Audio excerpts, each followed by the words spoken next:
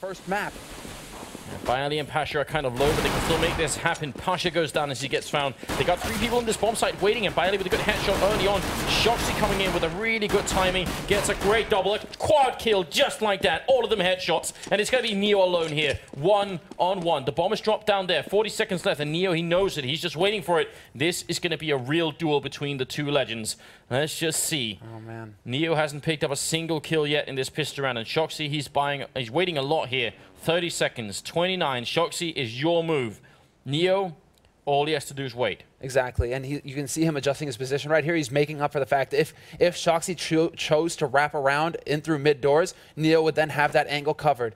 And now Neo worried about listening for steps in B. That's not going to be the case, though. shox manages to dart forward. He picks up the bomb. Are you kidding me? shox makes it out of there. Neo lets it happen. The HE. grenade. What? Oh, what? shox! The ace, that is completely insane.